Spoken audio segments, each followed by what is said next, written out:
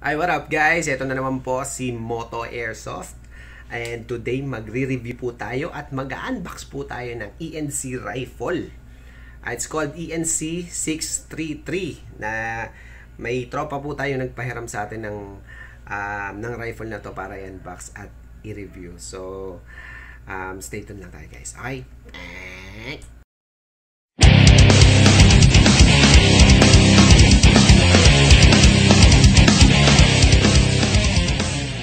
Alright guys, so ito na po yung rifle natin, fresh na fresh, kaka-deliver lang galing sa tropa. I-review daw natin at i-unbox. Okay? So, ENC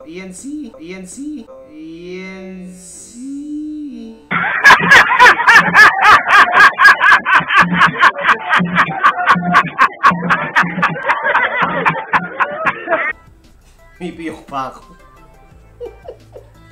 ENC. Just to give you a quick background, ENC is a Chinese company po na gumagawa po ng mga airsoft. Yun lang po yung aral ko. Ang alam ko. And actually Hong Kong. ENC or East Crane Hong Kong. So, ayun. May ganito. Ganyan. Mga catalog nila. Barrel. Instruction. I don't think. Galing sa John's Airsoft. Shoutout po pala sa Vincent. Good deal po yung mga guns nila. So, ano ba unahin natin? So, meron ditong USB charger. ENC 633. USB na yung charger nila. Guys, dati kasi plug. Yung inasaksak sa plug. Malamang. Ito USB na yan siya. Tapos Tamiya plug. And then, ito yung stock battery. Tamiya, syempre. And magazine. ENC magazine. There's nothing special. Yung simplest metal. Yeah. And then, yung unit na natin. Labas na natin. Alright. So, this is the ENC 633. Ayan, poging-pogi, di ba? Actually, CQB style. I think this is like 6 or 8 inches handguard with muzzle brake. Adjustable buttstock. And then, what else? Ano pa ba re-review natin dito? Simple lang. Ano siya? Full metal. Upper and lower metal din yung handguard. Yung hop-up niya is, ito, ilahay mo lang siya dito para lumabas yung hop-up chamber niya dito. It's like old ENC, syempre. Lahat ng ENC ganyan. Ayan. Ilahay mo. Tapos ito, yung hop-up. Adjust mo yung hop-up dito. Pagpababa, yung magkakaroon siya ng spin. Pagpataas is yung mostly walang spin. Okay? So, para yan, pwede ka naman mag-trigger pag naka-audio. Pero, pag aalisin mo yan, mo dito. Pindutin mo lang dito. So, pag pinindot mo yan, tingnan mo yung blue. So, ayun. Sa mga beginners lang guys siyempre sa mga pro, alam na yan. Saan yung hop-up nito. It's called hop-up rotary. And then, what else? This is the mag-release. Pag nandito ka, diba ito yung hand mo. Mag-release is nandito. Mamaya, pakita ko. Then, iron sight. Back. And front. Naangat. Okay. CQB style. Pero, ang angas niya guys. Gusto ko yung... Then yung handguard niya, M-lock.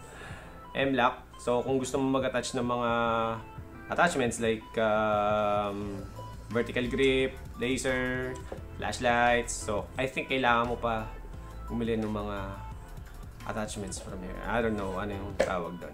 Then, safety features. Dito.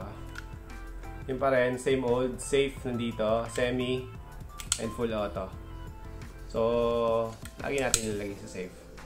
And always guys, kung hindi tayo puputok, always finger off. Okay, lagi nakaganyan. Then, battery niya, dito nilalagay. Hilahin mo lang to. Ganon. Dito mo na to hilain. Tapos, pag aalis mo yung buttstock, hilahin mo pababa. Alam ko guys, kasi yung unang baril ko, ENC rin. Loyal tayo sa ENC eh. So, ito yung lock niya. Tamiya plug para dito. So, mamaya test fire natin guys. So, ano pa ba? What else? Actually, yun lang. And then guys, gamit ko pa ng BBC's .23 charger. Mura lang kasi kaya yun gamit natin. So, paano paglalagay sa mga newbie ulit?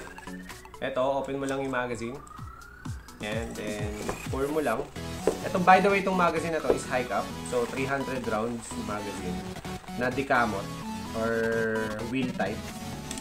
Pakita ko lang sa ilalim. Lagyan lang natin. Siguro halfway lang. Hindi naman natin yan. Ito-test fire lang natin.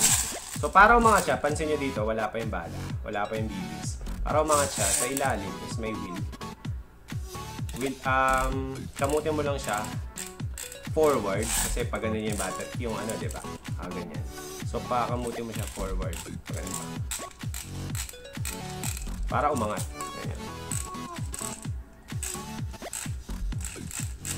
Oh, see?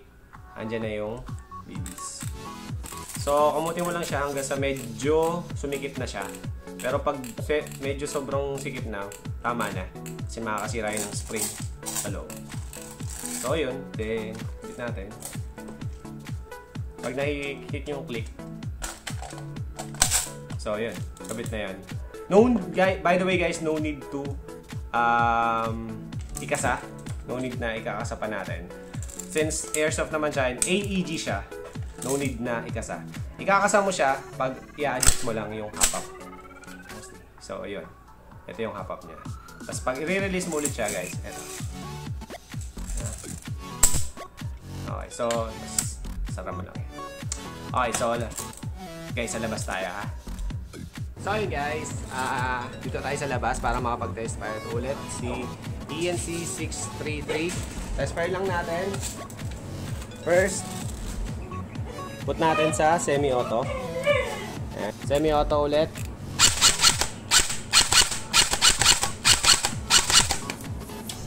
Full auto, guys.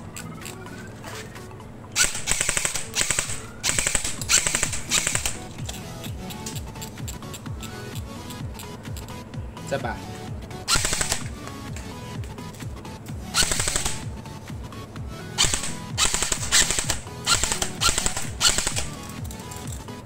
So, ayun.